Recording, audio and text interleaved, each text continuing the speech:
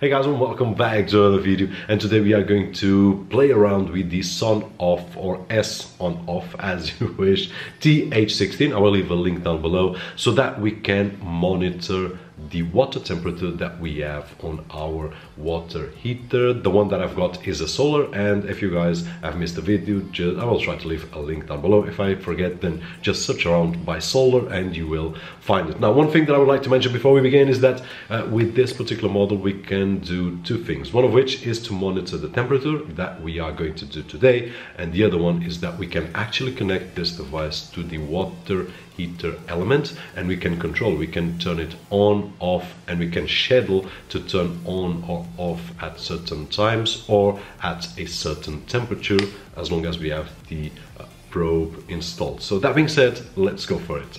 Okay guys, so before I install the Sonoff right over here, just a quick explanation. For those of you that already saw the installation of my solar panel for water heating, then you know what it is right over here. But very quickly, I've got this circuit breaker right over here. This is the main one, which will control these two.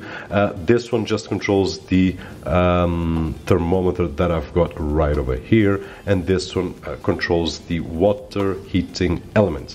So what I'm going to do today is just to use the Sonoff for the temperature monitoring. So I'm going to feed power from this circuit breaker right over here. But in the future, if I want to use it, and I will, if I want to use to turn on the water heating element, what I'm going to do is that I'm going to bring power from this one right over here to feed the Sonoff, and then the Sonoff directly to the water heating element, so that this one is always turned on, feeding power to the Sonoff, and then we decide when to turn on the water heating or not. But that's for a future video. Today, just concerning about temperatures, so let's go for it.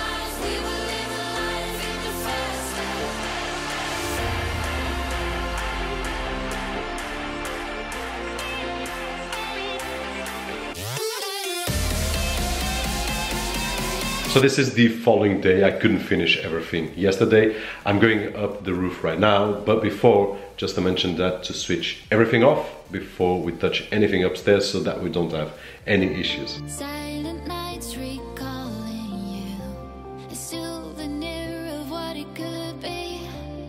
Pieces of my mind are yours. I forgot to pause and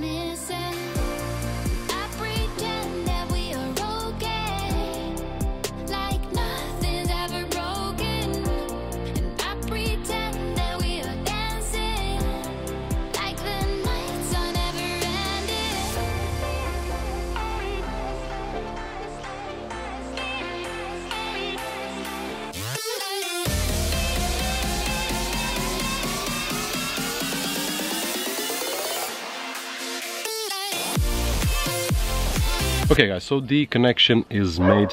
One of the issues that I'm having right now, besides the dog that it's barking, is that the probe is a bit thick. So I've got 2 probes at this moment, actually 3, but here just 2, and one of the things that I want to determine is if they are giving the same results, so that if I have one number downstairs, I have the same number on my mobile phone. That's the first objective, because I want to do several tests and I will share that in future videos.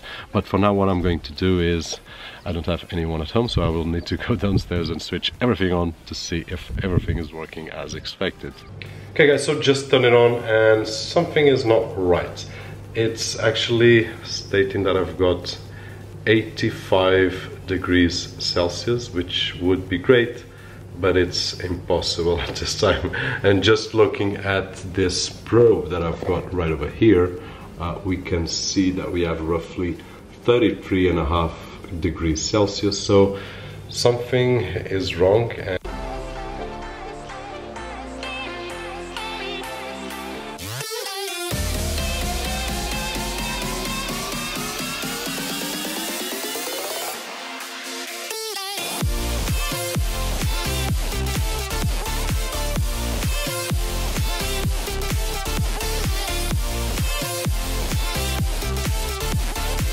Okay guys, so the issue that I was having is that I was trying to put the 2 probes on the same hole, and by some reason the 2 very tight were giving me a error. Probably it was touching a more sensitive area of the probe and was making it jump to crazy values. Once I did remove the 2 and then just inserted 1 probe at a time, then the values were correct. So I did made a few tests right over here with 3 probes and basically that is it for this video guys. Hopefully this will help you to decide if you want to use a Sonoff device to check out the temperature of one of these devices or any other water heating element. Mine, as you can see, it's on the top of the roof, but if you've got one on your kitchen or something like that, you can do the same system as well. You can do for a lot of things, so be creative and use them. Hopefully it's useful. On one of the next videos, what I'm going to do is, besides monitoring the temperature, I'm also going to do the option of switching on and off the heater element,